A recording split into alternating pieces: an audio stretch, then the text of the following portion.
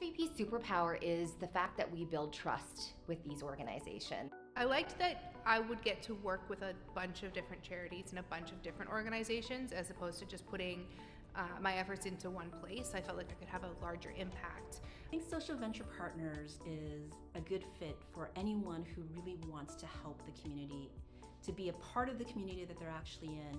For me, what attracted me to SVP is right away I got to see a broad overview of the entire community. What I've found is whenever a need arises, usually someone through an SVP relationship can help.